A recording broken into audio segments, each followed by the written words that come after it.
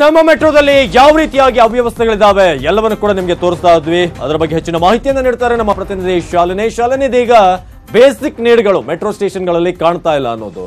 So ಅಲ್ಲಿ list out ಮಾಡ್ತಾ ಹೋದಾಗ ಏನೇನ್ ಕಂಡ್ರಿ, ಏನೆಂತ ಸಮಸ್ಯೆಗಳಿದೆ ಅಂತ?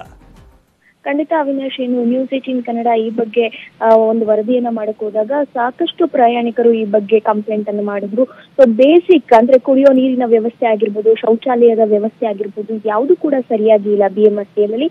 ವಿಪರ್ಯಾಸ ಏನಂದ್ರೆ ಪ್ರಯಾಣಿಕರಿಗೆ ಹಾಗೂ ಅಲ್ಲಿ ಕೆಲಸ ಮಾಡುವಂತಹ ಸಿಬ್ಬಂದಿಗಳಿಗೆ ಒಂದೇ ಶೌಚಾಲಯವನ್ನ BMRCL ನಿರ್ಮಿಸಿದೆ. ಆ ಶೌಚಾಲಯಕ್ಕೆ ಹೋಗ್ಬೇಕಂದ್ರೆ ಎಲ್ಲಿದೆ ಶೌಚಾಲಯ ಅಂತ ಹುಡುಕದೆ ಒಂದ್ ರೀತಿ ಪ್ರಯಾಣಿಕರಿಗೆ ದೊಡ್ಡ ಟಾಸ್ಕ್ ಅನ್ಸುತ್ತೆ. ಇನ್ನು ನೀರಾಗಿರ್ಬೋದು ಒಂದೇ ಪ್ಲಾಟ್ಫಾರ್ಮ್ಗೆ ನಿಗದಿಪಡಿಸಿದ್ದಾರೆ. ಮತ್ತೊಂದು ಪ್ಲಾಟ್ಫಾರ್ಮ್ ಅಲ್ಲಿ ಇರುವಂತಹ ಪ್ರಯಾಣಿಕರು ನೀರು ಕುಡಿಬೇಕಂದ್ರೆ ಇನ್ನೊಂದು ಲಿಫ್ಟ್ ಹಿಡ್ಕೊಂಡು ಅಥವಾ ಎಸ್ಕಲೇಟರ್ ಅಥವಾ ಸ್ಟೇರ್ ಕೇಸ್ ಹಿಡ್ಕೊಂಡು ಮತ್ತೊಂದು ಪ್ಲಾಟ್ಫಾರ್ಮ್ಗೆ ಬಂದು ನೀರು ಕುಡಿದು ಹೋಗುವಂತಹ ವ್ಯವಸ್ಥೆಯನ್ನ BMRCL ಮಾಡಿದೆ.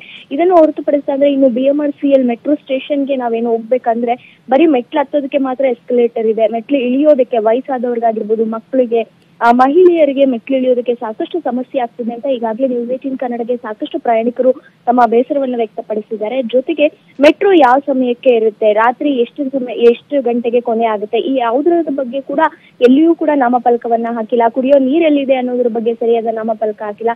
ಸಾಕಷ್ಟು ಅವ್ಯವಸ್ಥೆಯಿಂದ ಮೆಟ್ರೋ ನಿಲ್ದಾಣದಲ್ಲಿ ಸಾಕಷ್ಟು ಅವ್ಯವಸ್ಥೆಗಳು ಕಂಡು ಬಂತು. News18 ಕನ್ನಡ ಏನು ಈ ರಿಯಾಲಿಟಿ ಚೆಕ್ ಮಾಡಿದಾಗ. ಮತ್ತೊಂದು ಅಂದ್ರೆ ಪ್ರಯಾಣಿಕರು ಮೆಟ್ರೋ ಸ್ಟೇಷನ್ ಇಂದ ಹೊರಗಡೆ ಬರ್ತಿದ್ದಂತೆ ಮತ್ತೊಂದು ಕಡೆ ಆಟೋ ಚಾಲಕರು ಆಗಿರ್ಬೋದು, ಕ್ಯಾಬ್ ಅವರಾಗಿರ್ಬೋದು ಇಷ್ಟೇ ದುಡ್ಡು ಕೊಡ್ಬೇಕು ಇಂತ ಒಂದು ಒತ್ತಡ ಮಾಡುವಂತಹ ದೃಶ್ಯಾವಳಿಗಳು ಕೂಡ News18 ಕನ್ನಡಗೆ ಲಭ್ಯವಾಗಿದೆ.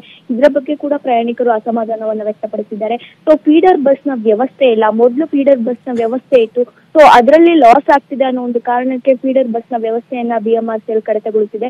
ಒಟ್ಟಿನಲ್ಲಿ ಪ್ರಯಾಣಿಕರು ಸಾಕಷ್ಟು ಅವ್ಯವಸ್ಥೆಗಳನ್ನ ಮೆಟ್ರೋ ಕಡೆಯಿಂದ ಫೇಸ್ ಮಾಡ್ತಾ ಇದ್ದಾರೆ. ಇನ್ನಾದ್ರೂ ಅಂದ್ರೆ ಶೌಚಾಲಯದ ಸಂಖ್ಯೆ ಜಾಸ್ತಿ ಮಾಡ್ಲಿ, ಜೊತೆಗೆ ಕುಡಿಯೋ ನೀರಿನ ವ್ಯವಸ್ಥೆ ಎರಡೂ ಪ್ಲಾಟ್ಫಾರ್ಮ್ ಗಳಲ್ಲಿ ಒದಗಿస్తే ಒಳ್ಳೆಯದು ಅನ್ನೋ ಒಂದು ಅಭಿಪ್ರಾಯವನ್ನ ವ್ಯಕ್ತಪಡಿಸ್ತಾ ಇದ್ದಾರೆ. ಅವಿನಾಶ್, ಧನ್ಯವಾದ ಮಾತಿಗಾಗಿ ಶಾಲಿನಿ.